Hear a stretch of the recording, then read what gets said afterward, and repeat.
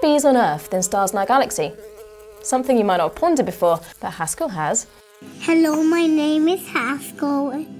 Is there more bees in the world, or is there more stars in the galaxy?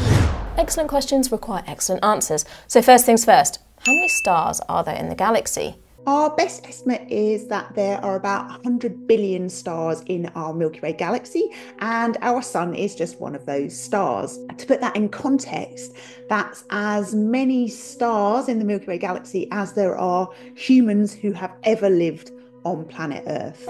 Wow.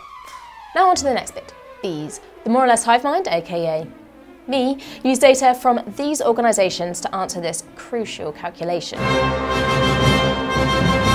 There are around 100 million managed beehives around the world. Now, each of these hives can contain up to 30 to 50,000 bees, but this number does go down in winter. So let's average it out at about 20,000 bees at any given time per year.